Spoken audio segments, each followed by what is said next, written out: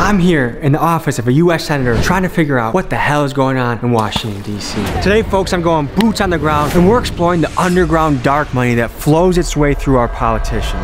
So join us on this episode as we ask the questions that the politicians are scared of. Nancy Pelosi, tell me about dark money in politics. Do you think Jeffrey Epstein killed himself? Do you think JFK was taken out by our own government? What the hell is going on in this place? Because after all, folks, guess who pays their salaries? We do.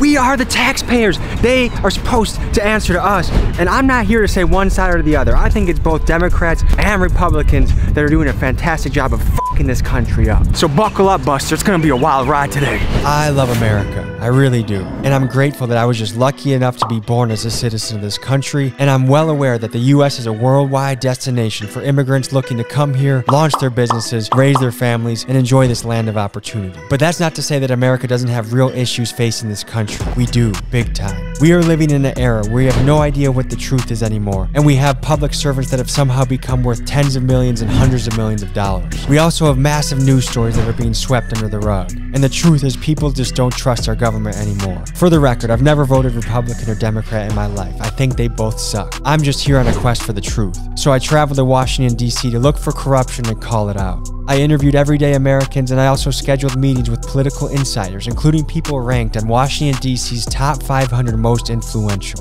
And we even spoke with a U.S. Senator. Buckle up, folks. Let's get into it.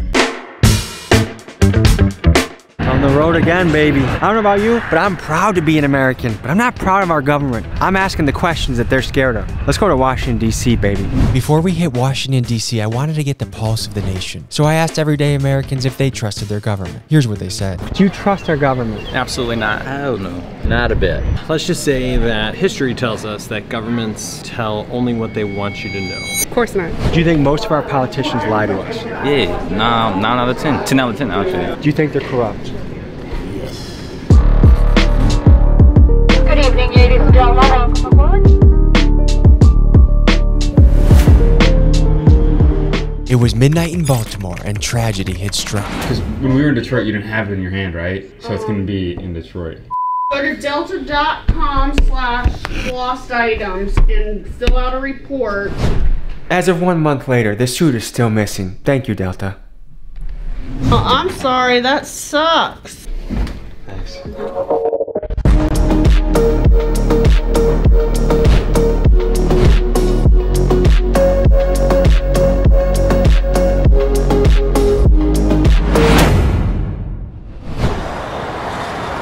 We have to go to TJ Maxx. I left my suit on the plane like a total amateur. Nancy Pelosi, I dedicate this to you. We don't make it to the White House because we just get to charge her with indecent exposure. I'm a gorilla in this bitch, they should put me in the zoo. Pandemic flow, you would think I got the flu. I gamble on myself, you can bet I do a milli. From the mill, killing shit like Buffalo Billy. First up, Agent G had a mission to infiltrate the office of Nancy Pelosi. You see, Americans have long been suspicious of people like Pelosi that have managed to turn a $230,000 salary of a public servant into a $100 million fortune. Right now, members of Congress can own and trade individual stock. But the problem is, if you're in Congress, you have access to information the rest of us don't have, and you have power that the rest of us don't have. I think that might be called insider trading. Shockingly, Pelosi's stock trading success has outperformed the top hedge funds on the planet. Her trades make Warren Buffett look like a buffoon. Critics argue that her impeccable timing of the market is the result of privileged information. The founder of Wall Street Bets even made a bot to track her trades called Insider Portfolio. It's doing quite well. This was her response to the allegations. We are a free market economy. They should be able to participate in that. Interesting answer, Nancy. So now, I go on a mission to infiltrate her office and confront her on her trading. That is something they're doing that we don't know about. I'm gonna go knock on her office door and see if she wants to chat. See you soon, Nancy.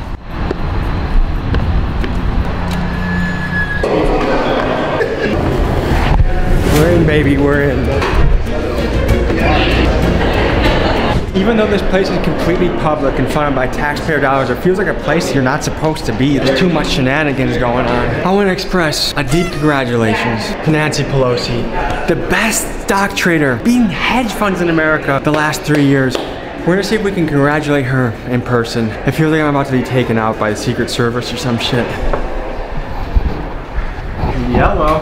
How you guys doing? Hello, good. Is there any chance she might be available, or Nancy might be available for a 5-minute interview?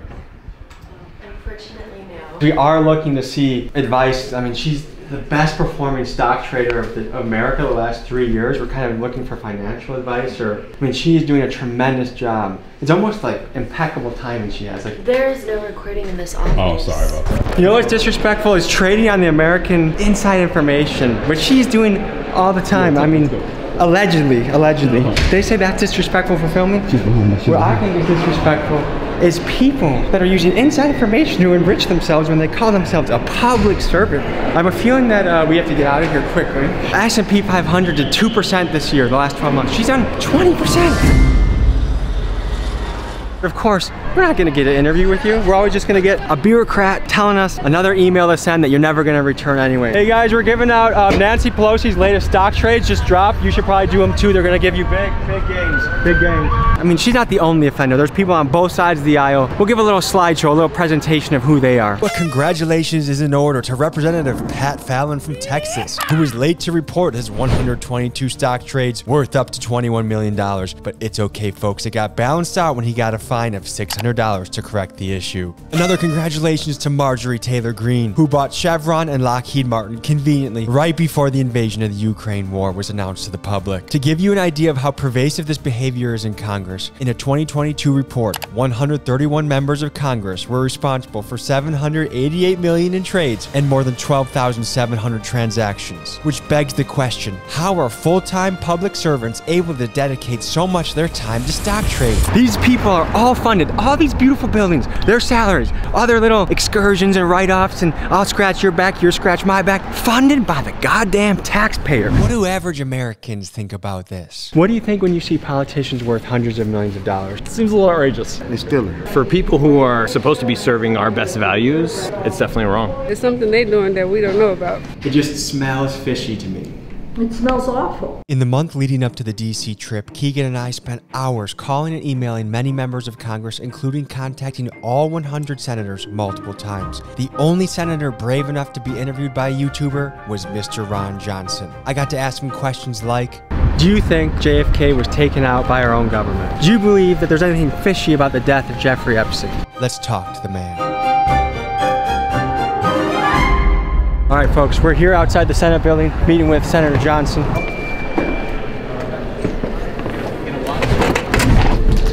A lot of my career is going into places that I really don't belong. This is one of them. I got some spicy questions for this man. I got a lot of cash in this thing. I'm gonna try and influence some senators. You guys think I'm gonna be successful?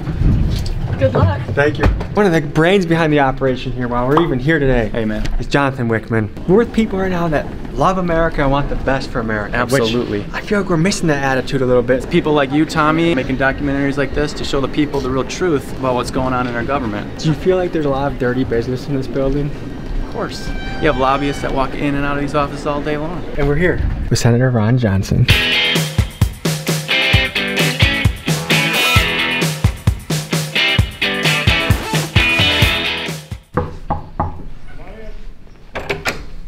Hello, Senator Johnson. Welcome to DC. Good to see you. Let's see, my first question, Senator Johnson, is we're on a quest for truth right now. A lot of the American people are scared of the future and can't trust our government. What do you think about that? Well, unfortunately, they're justified in their lack of trust of the federal government. The good news is that we're a great country because we have good people. And if the good people can rise up and demand the truth, maybe they'll start getting it. We emailed all 100 senators, and he's the only guy that had the cojones to meet. I did put one amendment stenciled on our walls, the 10th Amendment. The power really resides with the people.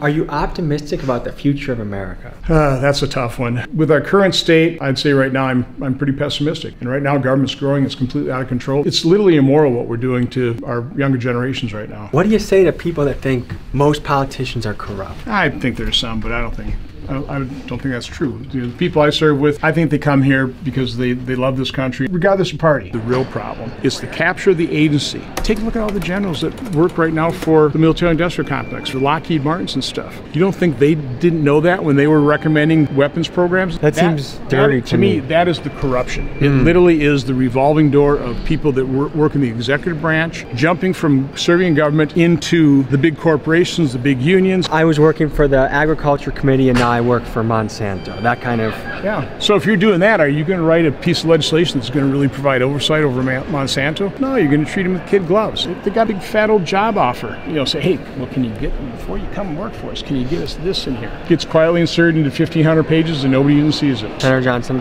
I brought a considerable sum into this office. What can I get with a crisp 50 around here? Cup of coffee. Can I get any influence in the market or anything like that? There's some pretty good popcorn down the ground floor here too. I was hoping for a bit more than that.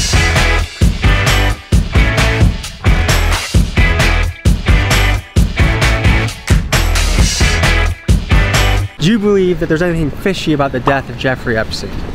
Well, certainly it's fishy. The cover-up of the list of individuals that visited Epstein Island doesn't that seem crazy? Is pretty fishy. I will say, I think this is true, it was mainly people of the left that Jeffrey Epstein was courting and that took advantage of his island pleasures. Don't you feel like anyone that's on that list should be looked into?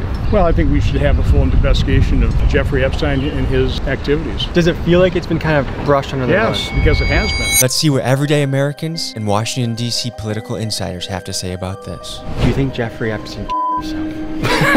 I do not. What the hell is Jeffrey Epstein? No. Hell no. They killed him. He had too much dirt on too many higher ups. I would say I have not done enough research to be able to answer that question. Do you find his death suspicious? Yeah, I definitely think there is suspicion there. It's tough to say. It's pretty suspicious. Do you think Jeffrey Epstein himself? Oh, wow. That was... Let's go. Let's go to the other big question. Especially Clinton. 23 times visiting the island, it's like... I'm going to go back to the on the brain question now. This will be the last question. Do you think Jeffrey Epstein killed himself? That's not really an issue we focus on, you know. There's no like official crew position on anything like that, so okay. We're not going to comment on that. No one in crew was ever going to file a complaint without a lawyer being like, having like at least 5 different lawyers looking at it. I did find it very strange that the left-leaning groups I talked to wouldn't comment on Jeffrey Epstein. But anyways, back to Senator Johnson. What to you is your biggest accomplishment or something that you're most proud of your time in office? Without me, 95% of American businesses would not have got a tax cut. They would have been put at a huge disadvantage to the big C Corps. So you're probably pass-through business, right? And I'm an S Corp now. Is that a pass-through? Yeah, so you got I got a tax break? Yep. I think our response to COVID was a miserable failure. And I don't see how anybody can take a look at the human toll, the economic devastation from the shutdowns that didn't work. Why have we not been allowed to even talk about it? Like for instance, saying the lab leak theory, we've got you censored and now it's kind of been established to be the most likely theory on what happened. The mainstream media, for whatever reason, just wasn't honest reporting. What do you think Trump getting in trouble for not stating his pronouns? What do you think about that? Don't know anything about it. Do you think he should have said his pronouns? No, I think that's all ridiculous. If you want to live your life one way, fine. I mean, that's what America represents, freedom. But don't impose your beliefs or the way you want to behave on somebody else. So I agree with a lot of your call out to the left. What do you think the right should be called out for? Because I feel like both parties are kind of not so good. So I'm not a fan of the uniparty, so I'm critical of my colleagues that join in massive deficit spending. I'm not a fan of this place. There's all kinds of things I've been critical of. What's the biggest threat to America right now? I think divisiveness. Those individuals that are just fomenting hate, that are exacerbating the divide rather than trying to heal this nation. Again, you said you walk around here, you don't see people hating each other. So why is that the lead news item? There's a bunch of people trying to run now for our 2024, and it seems like a very pivotal election. Who do you think is a remarkable character in the story? One interesting candidacy is Bobby Kennedy. I've gotten to know Bobby. We certainly share a lot of views in terms of what we did during the pandemic. Do you think JFK was taken out by our own government? I just recommend people read the JFK and the Unspeakable. There's just so many unanswered questions, so many witnesses that just died, so many leads that weren't followed up on, so much evidence that obviously should have been collected that people were prevented from collecting. So is it possible that our own intelligence agencies had a hand in his death?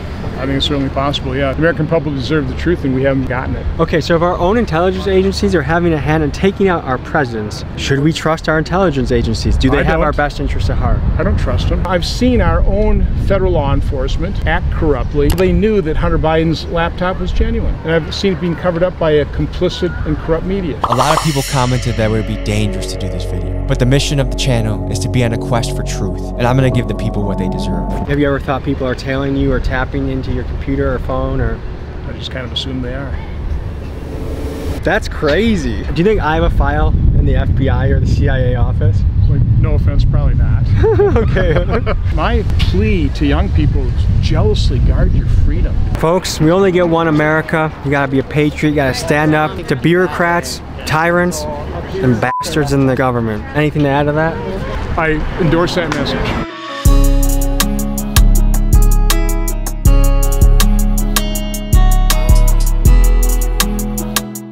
There's some people that are under the impression that the Illuminati control the country. Is that nonsense, or what's going on there? So in 1910, 6 individuals representing a quarter of the wealth of the world boarded a train to go down to Jekyll Island off the coast of Georgia to set up a cartel they call the Central Bank, the Federal Reserve. But I do believe there's a small group of individuals that exert a great deal of influence on global politics. I think that's just true. Next, let's cover the topic of dark money. In 2010, the Supreme Court ruled against End Citizens United, which basically means that the ultra-wealthy can use their money to control this country like a puppet. Do you think there's a lot of dark money in politics? The deep state is alive and well.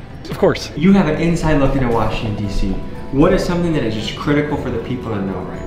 A lot of the corruption comes in through dark money. Corporations, super PACs, they can remain anonymous. So if you care about corruption, you should demand transparency. Really important not to just feel like it's hopeless, because that's exactly what they want. Most people have heard of a case called Citizens United, which is a Supreme Court case that basically made it okay to spend unlimited amounts. We head to the offices of End Citizen United and meet Tiffany Muller. She's leading the charge to eliminate dark money from politics, and she's ranked as Washingtonians' top 500 most influential people. Let's meet her. How do we take power away from just an elite few, and how do we give it back to the people? In 2020 alone, there was over $1 billion of dark money spent in our election. But prior to Citizens United, there had never been $1 billion spent cumulatively on our elections. This is like an arms race, and the people being hurt the most are just everyday Americans who want government to work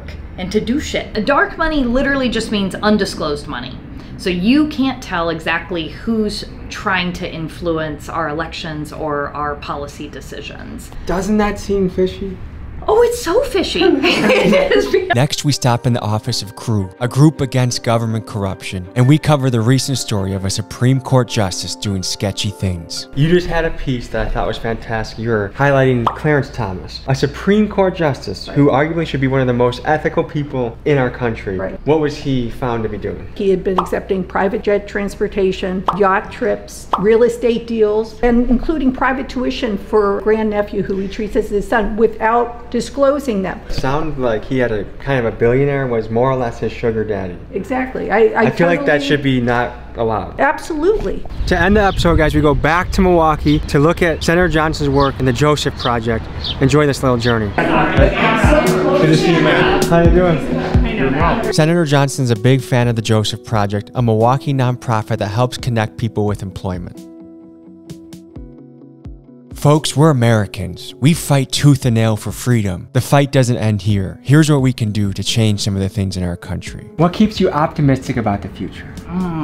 I've seen real change in this country. There have been a lot of huge changes in the past. But it takes all of us using our voice, not giving up, continuing to fight for what we see as a better future. We can do things to fight the influence of money in politics. That's why we've supported legislation that would bar trading individual stocks. Representative AOC and Matt Gaetz are bringing a bill that prohibits individual stock trading for senators. I applaud you. I'm a big fan of that. Representatives AOC and Matt Gaetz are coming together to make a bill that will ban Congresspeople and their family members, Paul Pelosi, from trading individual stock. And folks, that is how it's done. Forget left and right, Democrat and Republican. We have to come together. The mainstream media wants us stuck in two separate teams that never agree. But no, the new era is coming together to get things done for the people, by the people. I love you guys. See you next week.